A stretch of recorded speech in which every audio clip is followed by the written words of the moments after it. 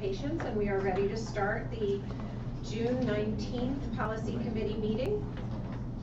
Introductions wise, I'd like to just, same old crew here. We are missing two of our, they'll be here soon. Yes, two of our compatriots, but maybe there's a line in the men's room, I don't know. But we're happy to have Joanna Vines here, our student representative, and Andrew McMenamin, our teacher representative, and Susan, and our superintendent, Dr. Rabarchik, and our solicitor. So with that, I'd like to turn it over to Dr. Rabarchik to make his administrative remarks for the evening. Sure. So I am going to start with the questions from our last meeting, because we didn't get to the April 17th meeting. We didn't get to share those at the last meeting. Basically, I'll go through them quickly, but there was a suggestion the district needs a policy for the privacy of all data collected about students to be used for educational purposes. I did meet with Dr. McCook, as well as Mr. Augustine, our tech department, and they informed me of the different things that we use to utilize that privacy piece in regards to following FERPA, following the COPA law, which is the Children's Online Privacy Protection Act of 1998, as well as our own board policy. So we do have a number of things in place, and that we will continue to strive to look at other options when we're looking at children, the privacy of our students. The suggestion was made about the district having a policy titled District Initiated Real Estate Tax Assessment Appeal, and just saying that I talked to Ms. Dico, and the district will take this suggestion under consideration. The suggestion was made the district looked at revisiting properties whose assessments was reduced during turn down in the market, and again, the district appreciates the suggestion to revisit and the reduced assessments during the turn down in the market. It needs to be careful when looking at individual parcels for reassessment to ensure it will not be considered a spot assessment, which is not permissible by law. There was a question about the board reviews and administrative regulations, and simply, the board does not approve or adopt accompanying administrative regulations, but they are presented to the policy committee for review, and the board is informed when they're posted to the website. In regards to the question about field trip policy and finance on trips, they were responded to at previous meetings. The most recent response to the question can be found in the minutes from our April policy committee meeting in board docs. And then our May 8th meeting, there were a number of comments and questions regarding the May policy meeting where the reference to booster clubs. As you're aware, today's meeting, a draft of the version of the booster club's policy in AR will be presented for the first time. So following today's presentation, administration will review the questions for the May committee meeting and address them at our August meeting at that time. So we'll go back to make sure anything we didn't cover. So we are presenting two policies today. The first one being booster policy, as we've talked about booster clubs, which we have talked about for some time in regards to the timeline and our communication plans. There are updates on the website under the booster club webpage, but basically we're looking at the draft of a policy in an AR for the very first time this evening, just really to begin to gather feedback from the committee, from the public, as well, and be able to take that information and go back over the summer and continue to develop that policy in AR. And then the second one is policy 231, class trips and social events, which we're looking to propose implementing and adopting a policy that will take place of 231 called 121.1 other student trips. And the reason for this is the policy, last year we adopted the revised policy of 121, which was curriculum related field trips. This policy in turn will go ahead and cover any other trips that students take, so that are non-curricular in statute. So we will move forward with looking at that policy to determine whether or not it encompasses all other trips beyond the curriculum related field trips, and will cover the process for that.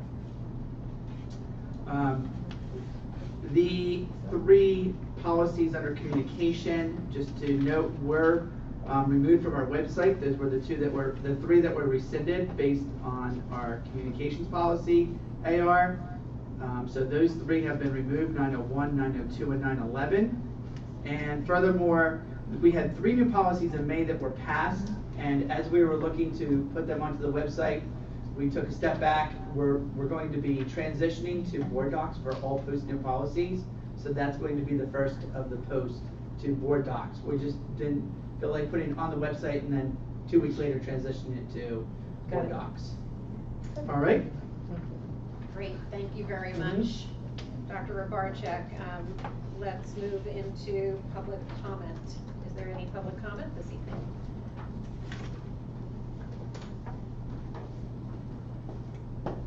It's so neat to say evening and how polite he is.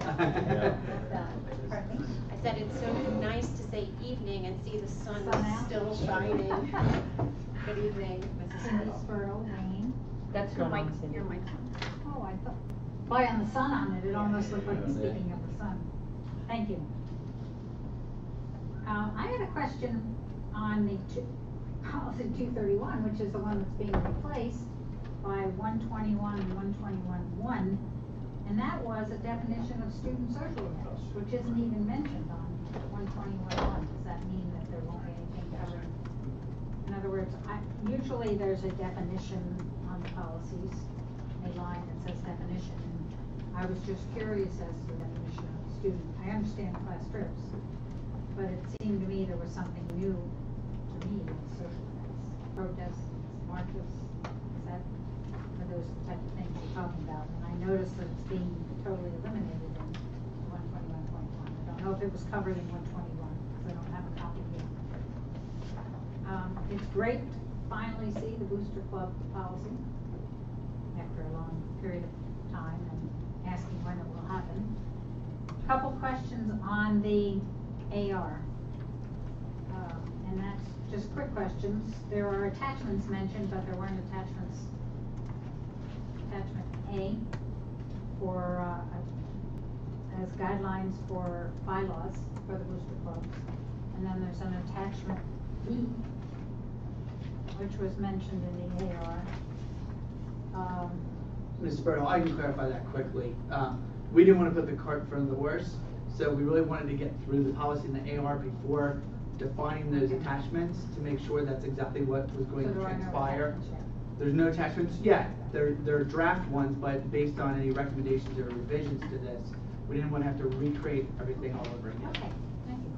And one other question, and that's on page 2 of 6, under membership/meetings on the Booster Club, the first, 3rd paragraph.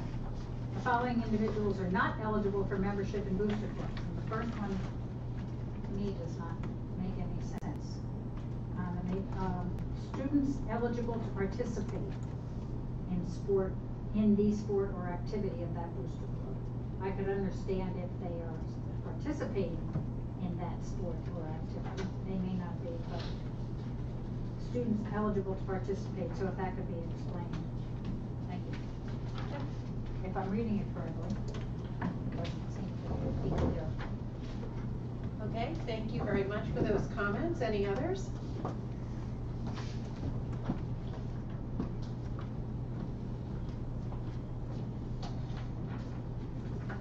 Good evening, Mrs. Sherry. I have a comment left over from the previous meeting. After sitting an hour and a half, when the public is just cut off, I know there was a parent right next to me that wanted to get up and say something. I just think that that is not valuing the participation of the public in what they're doing. But my question is, have any teachers brought up concerns about Amplify Science and whether it presents a student approach to science that would be endorsed by scientists? And related to policy, the board is selectively enforcing the 4-minute rule for public participation, which certainly occurred in the last meeting. Number 2, is the organizational chart for the district being changed? And if so, doesn't that require board approval? 3, how long must a club sport exist and have reasonable participation before the district will fund it fairly? That was a question left over from before. And the booster policy. Are all coaches hired and employed by the district, including club sports? I'm not sure about that. And I wondered about that with the definition of coaches as district employees. So maybe they all are hired individually. I'd just like to ask that question about it. Related to the booster administration regulations, second sentence needs an edit in the bylaws section. Under membership meetings, why can't students and employees also attend along with coaches booster club meetings, even though they are not members? Sort of implies with the comments there that coaches can attend meetings, but they are, they can't be members of the committee. I don't see why students who are participating can't attend booster meetings. Maybe they have something to contribute to decisions made by the boosters. If the booster clubs do not comply with district financial disclosure request, will this lead to a revocation of this booster club's function in district activities as stated in the policy? Because the football boosters have not been submitting their financials for the Title IX forms, and so I'm wondering if they don't comply, will that mean that their function will be revoked? Under fundraising and fees, is there any requirement that a booster club be transparent in its financials with its members?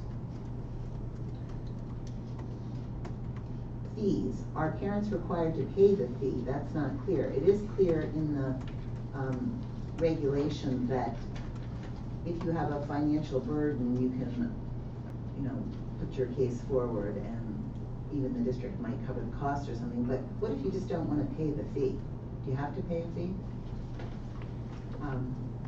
And finally, number 10, under improvements to district buildings and grounds, request to the board must be made in a timely manner to ensure that the board will have adequate time to deliberate prior to making a decision at a public board meeting. I think the word publicly should be included there, adequate time to deliberate publicly prior to making a decision at a public board meeting. Thank you. Is there any other public comment?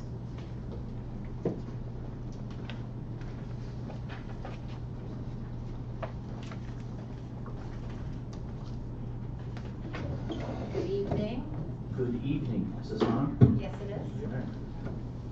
Rick Eckstein from Garrett Hill.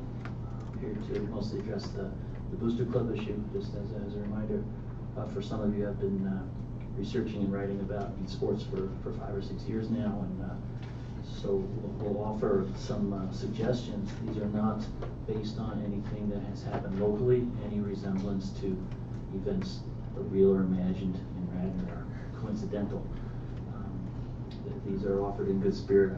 I've lost my last daughter to graduation, and I promised Mr. Bechtold I would say that the graduation went flawlessly this year, except for the potholes on Girard Avenue. We have those on Lancaster too. Well, I'd appreciate it if you do something about that. So you know somebody in Illinois who can take care of those? Oh, yeah, right. We're really good on construction there, so that should be no problem. The comments I'm going to make more or less focus more on sports, but I'd like you to think of them as more general also, and could apply to other extracurricular activities. And they're offered more, again, as almost as a flare of things that I've discovered in doing this research over the last few years, and offer them a good faith to the district, so perhaps they can avoid some problems that I saw with other schools across the country. First, I think it's important to distinguish between those sports and activities that are fully subsidized by a booster club and those that are funded by the school, whether they be PIAA or not. There's a real different dynamic for, say, a crew team or an ultimate frisbee team. Mary Sotheby was here last month to talk about the squash team. Those are fully funded. Those would not exist without the support of the boosters. They do not receive any significant funding from the school. So the dynamic there on how money is raised, how it's spent, the decisions that are made, how decisions are made are different. I'm not saying they're better, I'm not saying they're worse, but they're very different. And a blanket policy dealing with both, say, ultimate frisbee on the one hand and lacrosse on the other, maybe apples and oranges. And so it's just something to be sensitive about as these bylaws are produced. Secondly, well, also in terms of that, there's also a possibility when you have an activity that's fully financed by a booster club, you run the risk of it turning into some kind of pay-to-play or pay-to-participate system where the finances and the requirements to participate are just so exorbitant because some things are expensive. Ice time is expensive. Rowing shells are expensive. Frisbees are not, but other things may be. And that is just, it's not purposefully prohibitive, but just as a nature of the activity, and that it's not subsidized at all by the school or by the district, makes it prohibitive for some people to participate. Mr. Eckstein, I just want to ask you really quickly, because I want to hear all of your comments, but we do have a 4-minute limit per commenter and trying to be consistent. If you can't make it in 4 minutes, would you move some of them to the final public comment so that we can hear them all, but still keeping within the 4 minutes? How am I doing with time? No, I honestly haven't been timing, but I am mindful of trying to. about 1 minute. I thought it was 20 seconds. It goes by really quickly. It goes by really quickly. But I really. It sounds just like my students say, there's no classes over now. But we do want to hear them, but just trying to be consistent in the application. I'll do the second one now, Okay. which is general. I'll save the more specific ones for later. And I had to do with Title IX, because I know Chuck, you brought something up. I watched the tape of last month's meeting about Title IX. I think there was some misunderstanding about the impact of Title IX. There was an amendment to Title IX in 1974, the so-called Javits Amendment, which pretty much ruled that resources were not part of the consideration of compliance.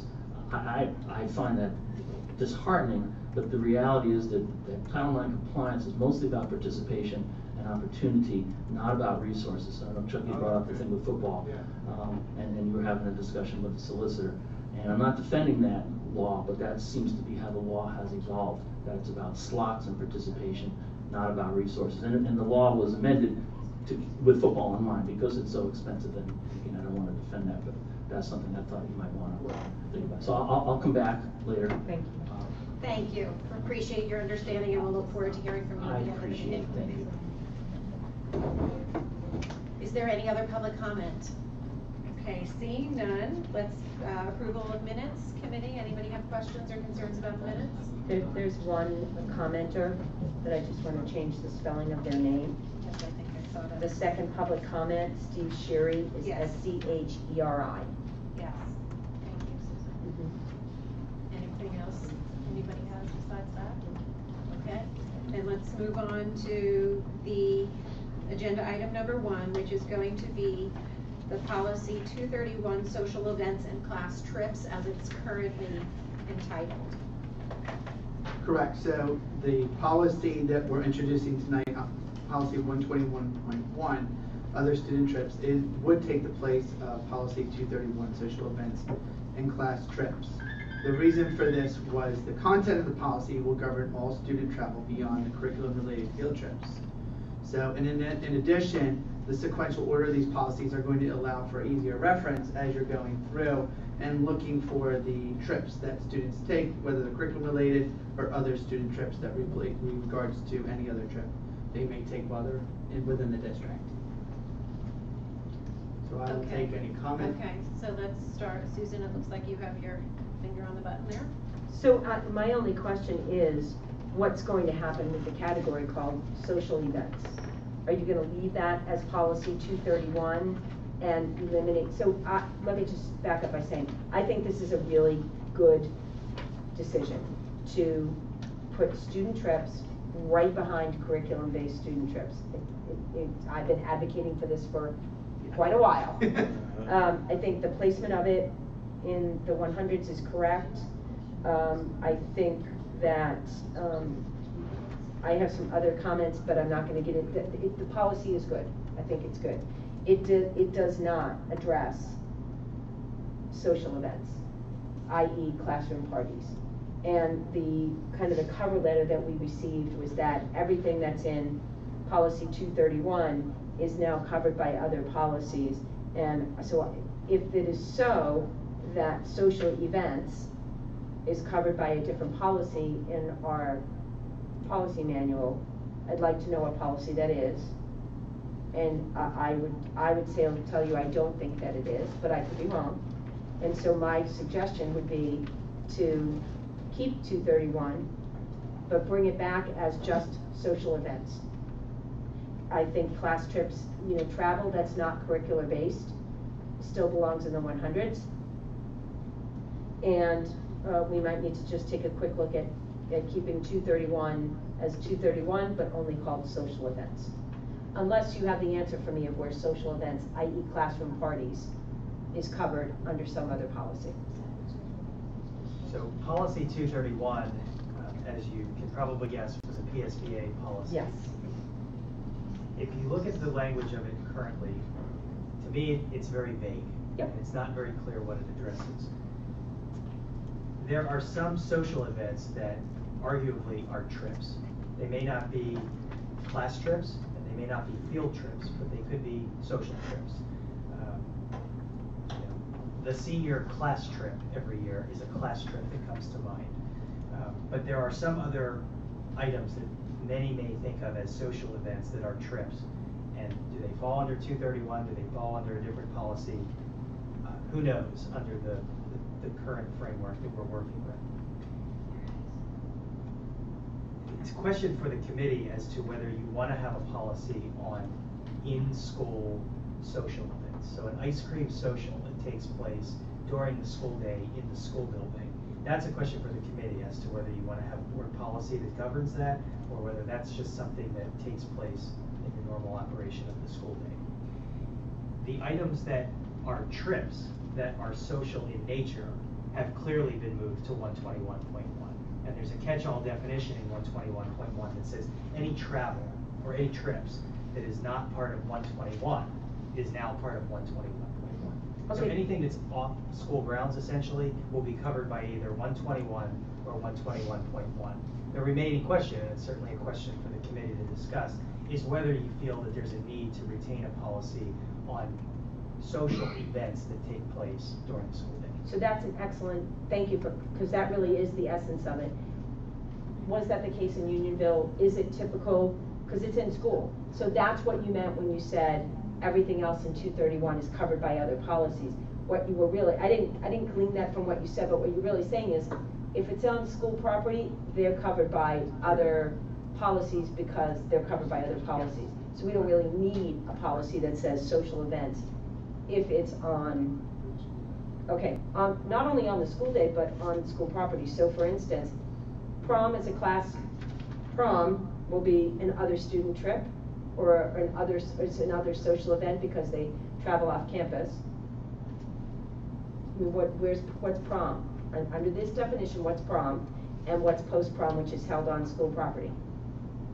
Prom would be a school-sponsored, probably a school-sponsored activity of some sort, participation in some sort of school. Is it a student trip? They travel to it. But they travel on their own. That's my point. That's why I'm asking about prom. Post-prom's back at the school, and post-prom Right. party is covered under anything else that's on our school properties, correct? Yes. Yes. Prom, what's prom? Not a field trip, not curricular. They bring themselves to it. So I guess what I would ultimately say, Ed, is if you have an answer for how's prom, what's prom, then that answers the question of whether or not we need 231. For me. And prom could arguably fall under 121.1. 121.1 is not so prohibitive to comply with that it would be hard to put prom under this. It really just requires superintendent or designee approval, and there's some items that may need to be provided. I imagine those things are already taking place. I imagine the superintendent, whoever is designated to be responsible for prom, somebody is responsible for who's attending, where it's going to take place. I don't believe that parents are asked to give written permission to attend prom. Okay, but it's not like a field trip of any type where we're And going what about to see. the freshman semi and so my answer to your question and my answer to the committee is if we're very clear that we have social events that go on. So classroom parties are, During the school day. during the school day. It's those events that happen outside of the school day that we're not asking for parent permission necessarily. Kids buy a ticket, I don't ever remember. And I'm not saying that that's wrong or bad. It was technically covered under 231. If we get rid of 231, where are prom, high school dances, both on and off campus, but outside of the curricular day covered. I can go ahead and take a look at our policy. And by the way, that doesn't change for me that I think 121 is a very good policy. I just wouldn't take the immediate step right now to eliminate 231. I would say that we should either have those questions that I'm asking answered, or keep it but amend 231. And I can look at both of those. Thanks. Susan, is there anything in particular in 121.1 that you think prom doesn't correspond to? Yes, we don't ask for parent permission under the guidelines. Permission of the parents or guardians must also be sought and obtained in writing before any student participates in the trip. Okay. I don't think, I'm happy to have a nod or a shake from Mr. Bechtold in the back. I don't think we get written permission for kids to attend prom. Right, so we don't get written permission for that. We don't get written permission for the dances. Now, I think we have all sorts of guidelines that say our students have to, in the student handbook, we have a policy that says kids have to abide by all sorts of things. I just wouldn't, if we eliminate 231, we all of a sudden have to get parent permission for kids to go to prom and to the freshman semi. That's all, the way it's written. We could look into that. Well, it also says board approval. Andrew, did you have any other questions? No, that was it. Okay, before we move to Vice Chair, Joanna, given the student trips, any insights, something we're not looking at carefully enough? I don't think so. Okay, sure. Okay. And hang on, I just want to be clear that board doesn't have to give authority to any of these trips unless they are requiring, unless they're overnight trips. Mm-hmm. Other than that, it's the superintendent or his designee's authority. Okay, thank you. Mrs. McMenamin? I'm sorry. No, I'm good. You sure? You look like you want to say something. We have I might come back to it, but I'm good. Okay. Well, Susan, I think that was a good clarifying question that you asked, so thank you for asking that, and that gives us something to think about going forward for 231 action. I don't have any questions on 121.1 other than at this point, would the committee be comfortable with moving this forward for a first read next week at our business meeting? Yes, okay. But would you? Oh, I'm sorry, Chuck, I forgot about you, I'm so sorry. Were you thinking of possibly putting something in 121.1 specific towards prom or anything like that? Or are you comfortable with moving this and then doing the prom with some other policy? I would say we're comfortable to going forward with this as the other student trips. And you're going to then address do something with this, like you said, keeping 231 okay. and reframing it with the social events kind of aspect with prom and those kind of features. Then I'm good with that. Okay. Yeah. I'm so sorry. No, that's fine. All right, so let's proceed then. 121.1 is on the agenda for next week. Okay, super. Then let's move to the next. Just to clarify. Yes, I'm sorry. Is 231 being moved forward for repeal for a first read? I don't think we should. No. You can always do a repeat if you need to, but leave it for now. So in other words, because we're changing the number and changing the title, I'm getting a little confused. So what we're putting forward next week is 121.1 for a first read, and we're not talking about 231 at all? Is that the way it'll work? Correct. Right now is the way it stands. So on That's our the way it is. agenda, we have 231 as the agenda item. Next week, the agenda item will be 121.1. It won't say 231. No, it will not. Okay. So I'm gonna, what I would say, to be technical, I guess I would propose amending our we have a committee recommendation, and I would propose amending the recommendation to not move 231 and retitle it into 121.1, but rather just put forth 121 for a first read as a new policy. Correct. And then let them figure out what makes the most sense with regard to the social events I just mentioned. Okay, I think Mrs. McMenamin, hold the mic. Yeah, good. Let's hear in it. the peanut gallery over there. It's not peanut. Well, okay, my question is, when you look at 231 and 121.1, I think the biggest difference is 121.1 adds permission. 231 doesn't say anything about parent permission. Right. There's the big difference Right. between the two. They're saying the same thing, except one says parent permission, one doesn't. Right. That's the reason I think it can stand as just being renamed as social events, and it will cover prom. But that's, unless you guys tell me that prom is covered under some other policy and we don't need 231 anymore. That's exactly my point. That's the big difference. Yes. Permission. Yep. Are there any social events for which parent permission is sought? I'm thinking of, for example, I don't know if we still do it, that 5th grade party over at the college. But that's a That's trip, during they travel. school They day tra- as right, well. right, right. Yeah. They travel, And that's they a need trip. parent permission. Oh wait, prom they travel on.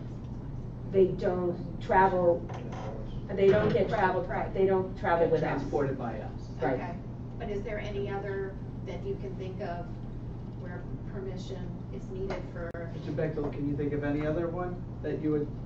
Like our son and I were talking in the back, and we weren't sure if the band ball, if that would. So the band ball is another example of what I think will be a social event. Is there permission for that? We don't No, know. there's not. That's Mrs. McMenamin's point, is that we have a number of events and things that occur that we don't need the kids to have parent permission. I mean, not written permission, not written permission. The point of creating student trips was to distinguish those times that students travel under district transportation, and we do ask for permission, but it's not curricular.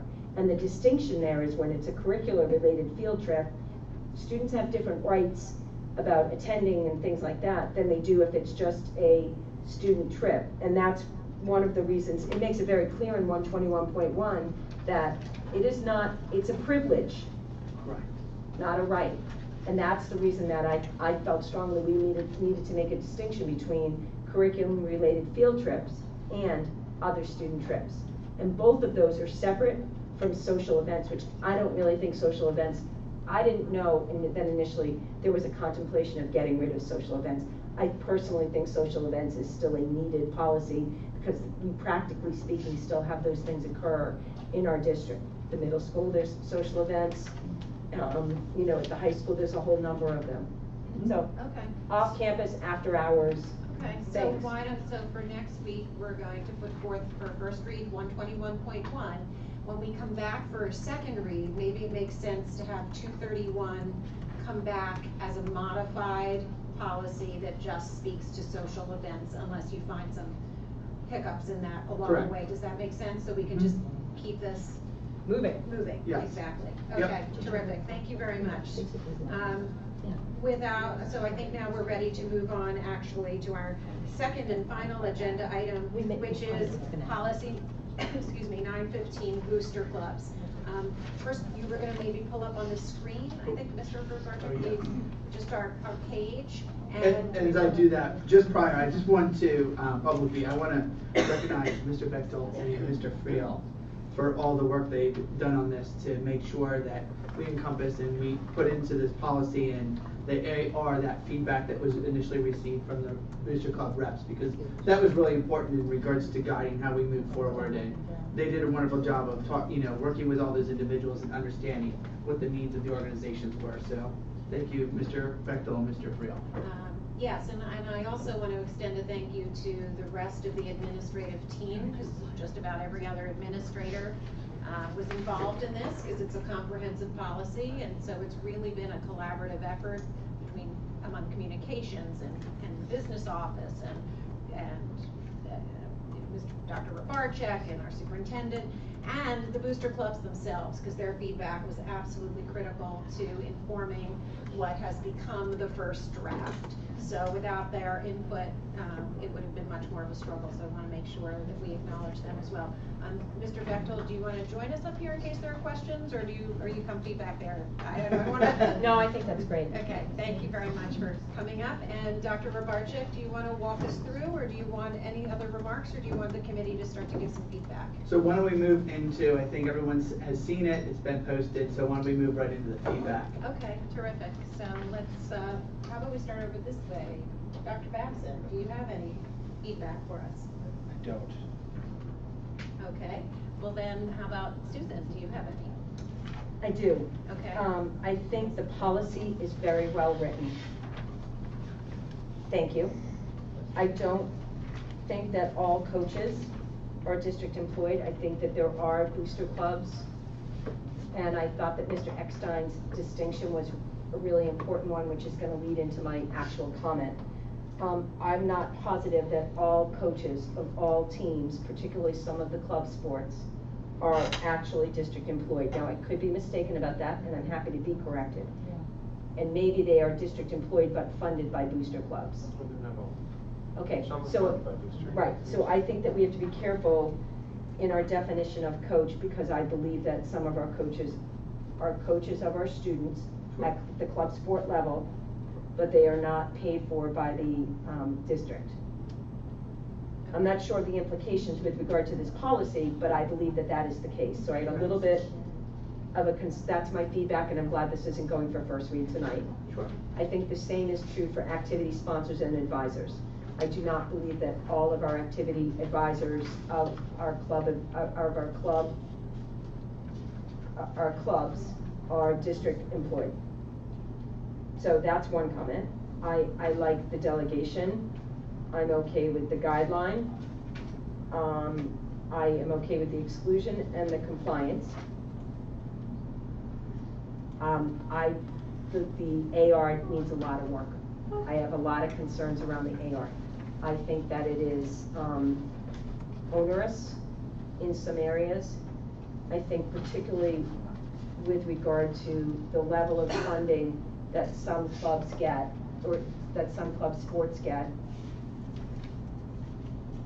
To Mr. Eckstein's point, clubs that get virtually no funding from us, to me this seems like a very high standard of expectation. And we may need to rethink a little bit of that. I did question some of the membership stuff with regard to students and parents and things like that. That's really as much as I want to say about the AR.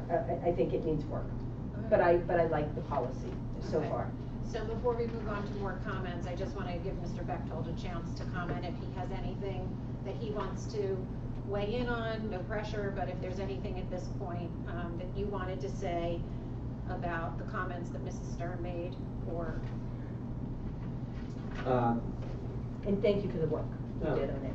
Appreciate it. It was great to have the opportunity to get feedback from the booster clubs and then work closely with the administrative group on this. So you are correct that under the definition of a coach, we have a number of coaches that are district paid, but then we also have coaches that are outside. And I can only speak for the high school level. This policy is all, obviously district wide. At the high school level, I'm not aware of an activity sponsor or advisor that is not paid by the district. However, again, I come back to this is a district policy, so other buildings may have things set up differently. So I think those are an easy fix. I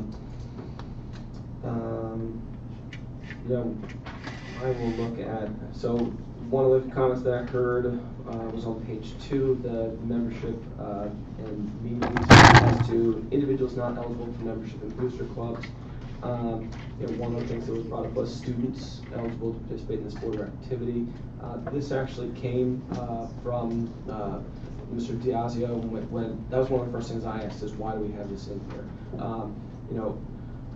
The goal is for students to be able to participate. They're the people that are eligible to participate. We wouldn't want to have someone that is a senior in high school that is going to be on the soccer team that says, I'm going to run to be the president of the soccer booster club. And as silly as that sounds, students eligible to participate in a particular sport, my understanding is that this is in there, so we don't have people that are active participants that are also running the booster club at the same time. I wonder, Mr. Diazio, given that, if it would have been students who are actively participating in the sport or activity. So you could be a senior, you could be eligible to play in soccer, but you're not. Should you be ineligible to be the soccer booster club person, to use Mr. Bechtold's example, versus a student who is actively participating in that sport, they shouldn't be the booster club president. That makes a ton of sense to me. So it might be a minor distinction, and I think a lot about the AR should probably get discussed. We should we don't have to answer it tonight because it's the AR portion. Sure. Correct. But that's a pretty interesting distinction to me that Dan just made. The only other thing I would add to that is, usually when people think of a booster club, they think of an organization of parents, guardians. Usually you don't think of students running that type of club. That might be through a student organization where you would organize that way to support a district program or activity. But usually boosters are thought of as groups of parents or guardians. But we can certainly look at that if there's a desire to amend that. Okay, and I wasn't hearing that it be amended completely, it was just the wording, students eligible to participate, would be confined a little bit more to students who are participating, right, or something like that. Well, yeah, I guess the best way for me to say what I think about the AR is that I thought the intention of the AR was to provide, just to try to find the balance between a good structure that would be best practices and that would be recognizing the district's legal responsibility across a variety of topics, but not to be onerous. And this 6-page AR seems wrong. No, So it's more like a, so it's, I would want to give this a little bit of, just kind of a whole different kind of thought, that's all. Okay. Joanna, Mrs. McMenamin? I do have a question. Okay. So the comment about a definition being in here was brought up. Would it make sense to put a definition in under membership or meetings? Thus, the reason why those people are not eligible would be better understood of what makes up a booster club. So a definition for membership, what defines membership? Right. What does membership in That a or booster what- club mean? I think that's a good idea. That or what the booster club is, and then it would help. Like when you just first look at this, that doesn't make sense why these people aren't part of it. But that explanation did. But I think if you had a definition, it would help clarify why some people are in and some people aren't. Correct. Makes sense. Okay, so we'll make that as a note to add a definition of membership into that section. Is that addressed by the definition of booster club itself? Well, that's your comment to the question that I have Yep, about that? it's your turn. Okay. Told you I wouldn't My forget you. question would be what makes up the different booster clubs? Because some booster clubs may need students to be on there. They may or they may not. There may be students already on some of the booster clubs. I don't know. Each booster club, they're different. So for us to say, this is a member of a booster club, and we're defining it of what we see as a member of a booster club, a generic booster club, one size might not fit all. There's some of the people that were here, what was it, the squash club that we have? Maybe some of the people that do that and help out with that are students. I know with the Radnor football, they may not be part of the club, but they do go out and promote, and they sell tickets, and they do this and that, which is great. So I think we have to be a little careful of what we're doing. I also do agree with the booster club normally is thought of as parents who are just helping this out because the sports need it, the school's not sponsoring it, and different things like that. So before we put our own definition in here, that's going to be the one for every booster club, I don't know, I would have to think a little bit more about that, or I think we should think a little more Do you about want to raise that? I think you should raise that. Yeah. It's a good feedback. No, I was just looking around. Just about like student participation in booster clubs. Crew is very unique, so I don't really know. I might be mistaken, but so I'm a captain for next year, and I know that the captains have to go to the meetings, the board meetings, and at the board meetings they discuss like fundraisers, all that kind of general stuff. So like, is this like saying that they can't go to those things, like what we have in place now? Like I'm just a little confused, like with the student participation. That's why I what think it we're is. going to talk about the Exactly. Yeah. Yeah. We're just kind of being a little particular about Yeah. certain things. I just because I agree with what you were saying about like the one size doesn't fit all. Right, exactly. Yeah, there's definitely clubs where the students are an integral part of the fundraising that goes on. Yeah, Yeah. they are. So if membership is something that's defined by the ability to cast a vote or something like that, I think that's the kind of definition that we need. But again, that needs to be, that could be, I might like that in the football booster club, and we get together, and baseball doesn't like that. What are we doing here? Well, and really, the membership of each particular booster club is something that should be defined in the bylaws of the booster club. Right, that's where I would agree with that. Okay. And so really, that's where each individual booster club can be creative in terms of who's eligible to be a member. So in our policy, we would have that, I would agree to have that in our policy, that the definition of who can be a member of a booster club should be defined in their bylaws. There you go, that kind of, Make a right. reference to it. Right. That I would. So the definition of membership, if, you know, when you put membership shall be defined as per each booster club's in respective bylaws. That covers that. I agree. Does that seem like a way to address that for people who have that concern? Well, you know, there are some, they have to maintain bylaws. I think that, again, just looking at the policy itself, the policy is pretty bare bones. I think largely, I think that's a good thing. And I think that there's just a lot of consideration that needs to be put into the administrative regulation. And this was, I look at this tonight as this was a good What's the stepping stone? a good step in the direction of, you know, doing what we were looking to achieve. And, you know, the powers that be may need to go back to the drawing board with some of the feedback that we're giving tonight. And Andrea and Joanna and the public, I mean, everybody's given some feedback to consider. That was the point of tonight. Right.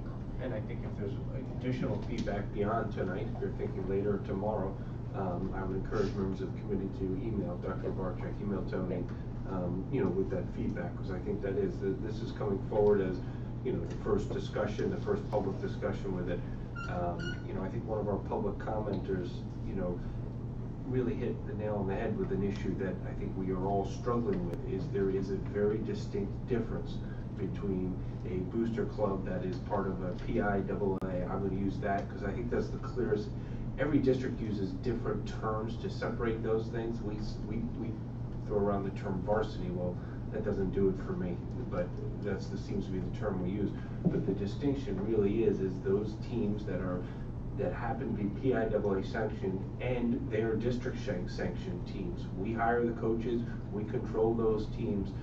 We are very involved in those programs. There are other programs where we say you can be a club sport, and then it is all different on those club sports, on what type of financial support they're getting. There's some real differences there.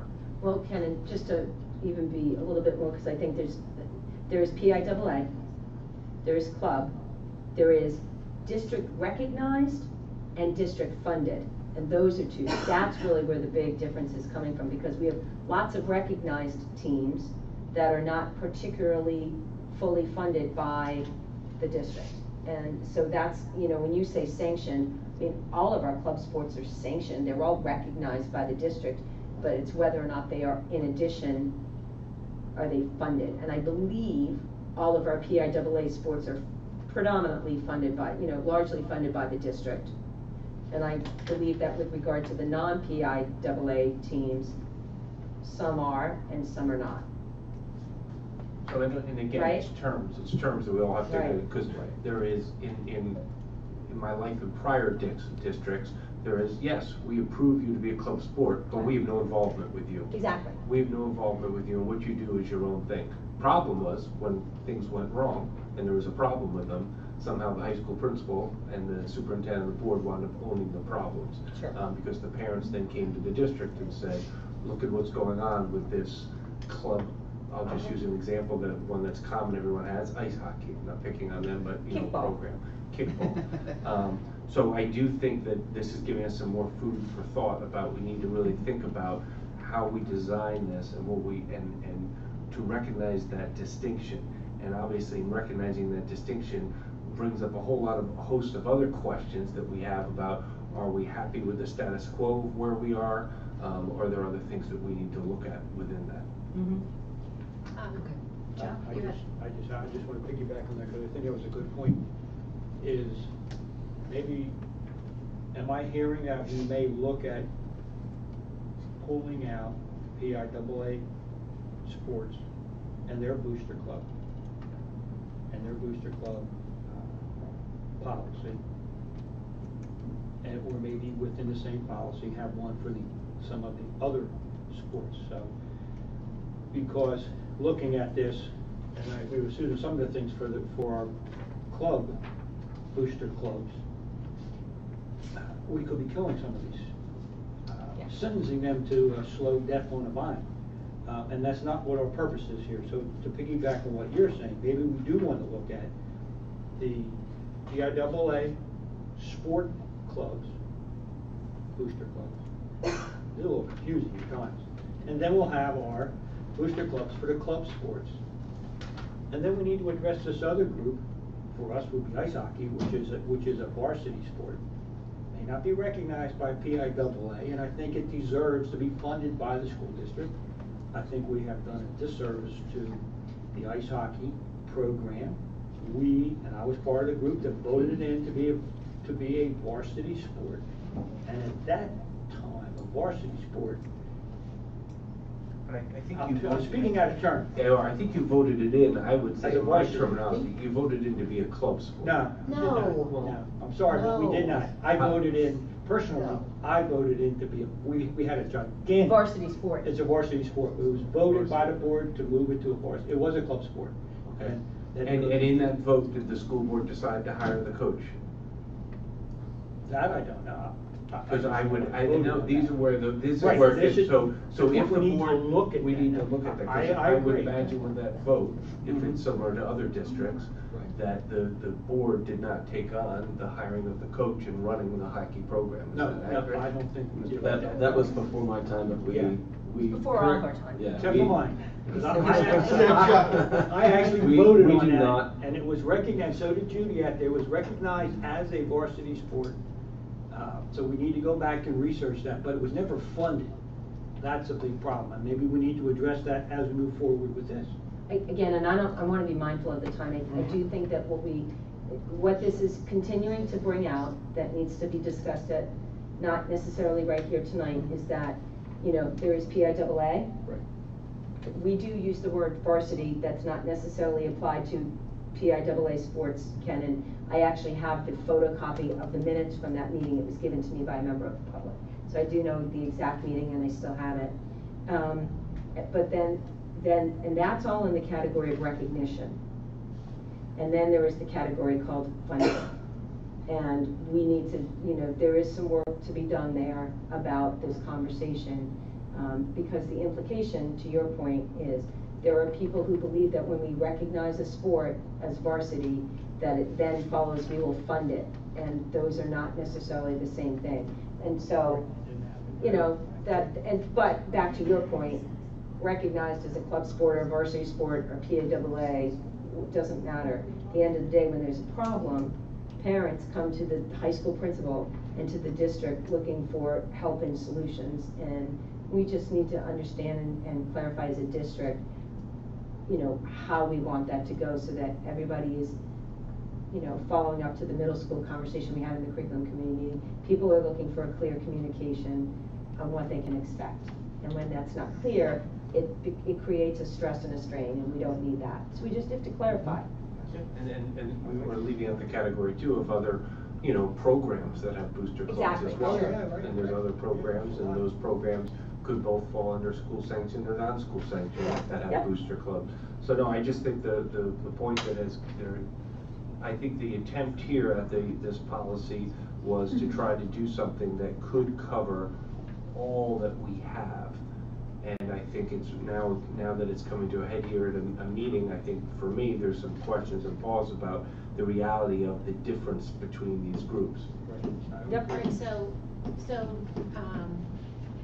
a policy is only so good as its AR to be effective. So I don't know if we need to slow down a little bit, or if, to any extent we're putting the cart before the horse. So we need to look into how we categorize our sports and activities and make sure we've got a handle on that before we start laying in some regulations around them? I'm not saying that this would take another year, but do you think, administrative team and solicitor, that that is something that would be helpful to us, that we've got to iron out our understanding of that before we move forward?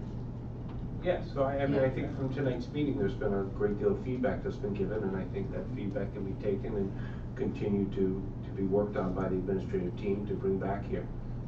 Okay. I think so. So we'll just make sure we get that piece ironed out, because if we don't have those ducks in a row, this policy and AR won't work either. So, okay, so why don't we sort of create that kind of focus for August as like the theme that we want to tackle, more so than the nuts and bolts of should this be in, shouldn't this be in. Let's just get our ducks in a row that way. And maybe this policy will work fine to cover all those things, and we will to just identify that there are other areas that we need to look at to straighten out. So it might be possible that, you know, that I know they have been, the group has been looking at this, all the variation among our different booster clubs. So we might be coming back that this policy works, but it's really then, it's the AR right. that we have to look at. But I always hesitate to put in, I think back to homework, for example. You know, if we don't have an AR, the policy doesn't help us, in my opinion, and as much. The policy really relies on the AR to be effective, to have it, that's the actionable stuff that's in the AR.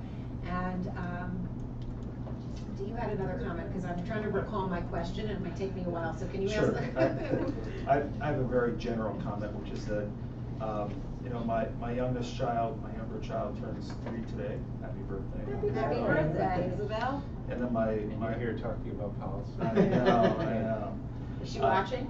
Yeah. Isabel. She will be. She should be asleep. And then my older child, Grant, is finishing kindergarten on Thursday.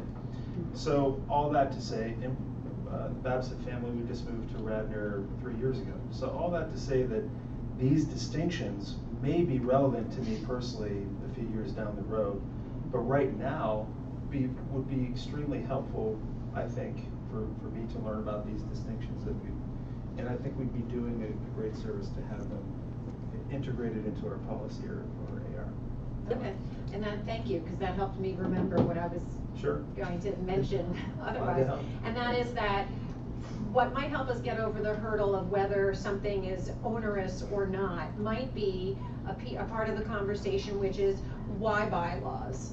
Why officers and liaisons? I mean, that's something I think that may have taken place in the course of the team conversations about why a section on finances, why this, why that. Maybe we could revisit some of that as we approach August and say, the reason why we're requesting that there be a copy of bylaws for every team is because it does this to protect the district and the club. And the reason why we put this in is to protect, do you understand where I'm going with that? I don't know. Yeah, I think that that's really kind of essential. Otherwise, it's more of an arbitrary conversation about, well, this is too much or this is too little. Well, yeah, but I think there's some other work to be done even before that. Maybe we need to take a pause too, and let's take a pause to really identify and be in agreement with what we have. I was not trying to make a slight at a team not being varsity or anything, but I think we all need to understand what we've done in the years to improve these teams and what that actually meant for those teams and what are they. I think that we all need to be on the same page with that. Okay. I think it should be in the policies. There should be a definition of what these different teams are, the PIAA, the other ones, the varsity ones, the clubs. I think that would be very beneficial. I think if we slow this down, basically. Yeah, but if we slow this down a little bit, and now we can allow the booster clubs who see this and might step forward and say, well, this would be my category, and this is what I think we could do in that category. It doesn't really make sense to do some of these other things, so we can get feedback from the different groups, such as, you know, the football booster club. They may be interested in continuing to do what they're doing, and they already have all this stuff in place. But the squash club, they say, you know, can we streamline this a little bit for us, because we don't have the same amount of parent support that we have, or other clubs, booster clubs. So I think this gives everyone an opportunity to say, well, you know what, we fit into this category, and this is what we have to do. I think that would be beneficial. Yep. And just to, you know, Dan and Mike have been having lots of conversations with the booster clubs. Oh, yeah, but I mean, this we'll allows us continue to have those. more. Yeah. Lucky them. Happy summer. Tony, on that page, you also have a list, don't you, of all of the booster clubs now, right? Go back up. It's the welcome. Just want people to see where we are housing this information. So that's the list of identified booster clubs, a pretty comprehensive list of so far. And, you know, that might be something at some point that could be categorized for clarity once we come up with those classifications. Great. But this is under the community section, booster clubs for everybody. So thank you, because I know that I Dan, work thank on you. getting that. No, I appreciate it. And Yeah. Mike Friel and I will look forward to working with Booster Clubs to get additional feedback on this. So Great. we thank you for your feedback. Thank you very much. So, unless, yes, I know, I just want to make sure from the committee, is there anybody who has any hanging out there comments? Okay. No hanging chat for me. No hanging chats, okay. All right then, and no new business, anybody? Okay, and then we'll go to our final public comment for the evening. Is there any public comment?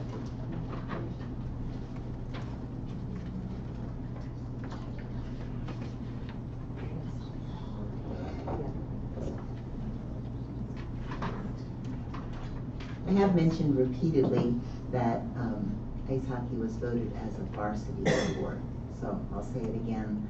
At the time it was voted on by the board as a varsity sport, there was a committee that was made up of teachers, parents, administrators, coaches, and it was kind of a prestigious committee.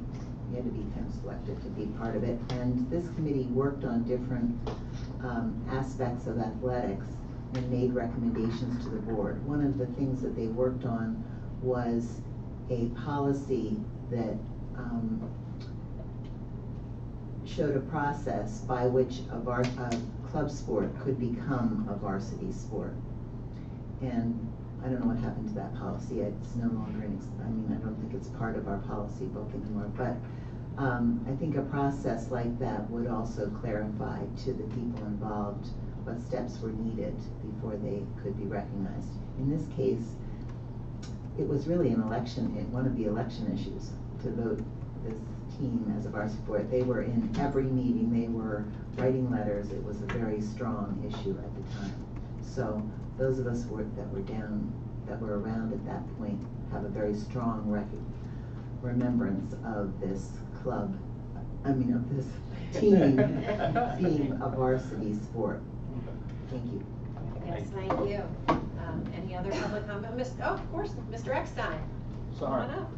I fell asleep. Mr. Beck, don't wake you up. No, he was asleep. Thanks again for indulging me. A lot of the, I'm almost sorry to open up that can of worms before, but it's important. And to throw another wrench in is about being onerous on some of the teams that are not PIA sponsored. It's exactly those kinds of situations that you really have to be most careful about, because there's no accountability to educators or overseers. And again, my experience in doing research on this is those are the clubs, those are the teams that get carried away. And that sometimes there's something going on in Conestoga right now, which you may or may not be aware of. You may be aware of it. Hint, hint. Where a club sport did something really horrible to a student who wanted to attend graduation, and it is facing some consequences now from the district, who didn't have any control over the situation, or would have probably put an end to it before it happened. A couple other points, and Mr. Bechtold told me I could send these in writing to Ian and to Tony, and I'll do that.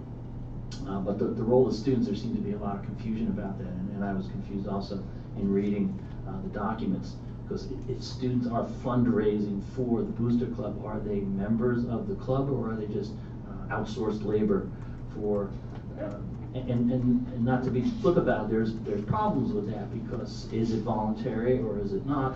Can a student can a player be compelled to raise money And what does that money go for, and how are the decisions made to spend money? Are they benefiting all of the players, or all of the band members, or all of the Spanish club members, or just particular ones? Do we use money to hire just a trombone coach, or is it something that's used for all of the participants? Is the money raised used to subsidize just those people who might go on a trip, even though not everyone might go on a trip? Or is it just to help subsidize an individual, like with the band, that the money raised by band members subsidizes their participation in the trips, not other people's if they don't happen to go? So there's a lot of nuance here that probably needs to be hashed out in order to be fair. Opting out, as Ms. Sherry raised before, if people choose not to participate in the booster club, is there a way to do that without being stigmatized, without being perhaps facing punishment or retribution from coaches? Should coaches be involved in booster clubs, or should they be excluded from it, and it should be strictly parents making decisions? These are unanswerable right now, but they're pretty important to get into the weeds on this. And I know you'll be spending your summer now doing that while the rest of us are at the beach or somewhere else. I'll get the rest of these into a note, and thank you again for Thank you. Thanks for your help. Thanks. All right. Oh, one more public comment. I didn't mean to bust ahead of you, Cindy. One comment. Your mic, yes. Yes? You're on now. Just a quick comment, listening to all the discussions. Something to maybe consider is that clubs other than booster clubs other than sports booster clubs, because of this discussion, there's band, there's choir, there's whatever, orchestra, there's the ones that twirl the rifles, which I remember that was called, which Patty's doing. But those seem to get lost in the discussion. Color guard, thank you very much. They get lost in the discussion. Is there something that needs to be pulled out of the discussion of booster clubs? Because the whole discussion tonight was on sports, and I know there are other booster clubs. Great, thank you. Thank you very much. Any other comments? No? Okay, terrific. Then we're adjourned. Have a good night, everyone. All right, so see you in August. This committee will be meeting again in August. So if we have an hour meeting, we'll just start in half an hour. Great job. Thank you.